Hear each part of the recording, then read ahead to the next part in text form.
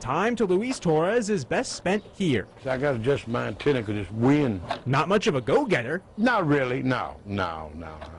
Until you know about No. his can-do attitude. I don't know if you'd call it art or not. At a minimum, 75 strands of wire at Whitmore and Curry hang countless cans, from Torres's tree to his fence to his house. I couldn't come close to telling you how many's out here. It's clear what brands, only Miller Lite and Milwaukee's Best. Really, I don't just came off the top of my head about just drilling them cans and hanging them up.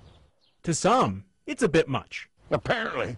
I started this last summer. With just trees. And then my daughter said, why don't you take a razor blade and cut them where they'll look like Christmas ornaments.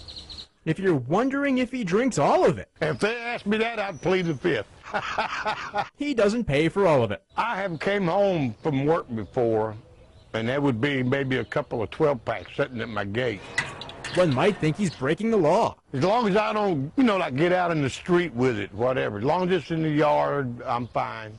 You know you're doing well when the manufacturer sends one of these. He said, well, I got a package for you. And then after I saw the neon sign, I said, that's mine. I saw my name on it. He gets as much foot traffic as a brewery. I've had a couple that were going to get married, and they came back here and took their pictures back here. Oh, I got to add a bunch more. I'm just starting. It gives me something to do. That's all. After all, one man's trash Bring them over. is another man's pleasure. I'll hang them up for you.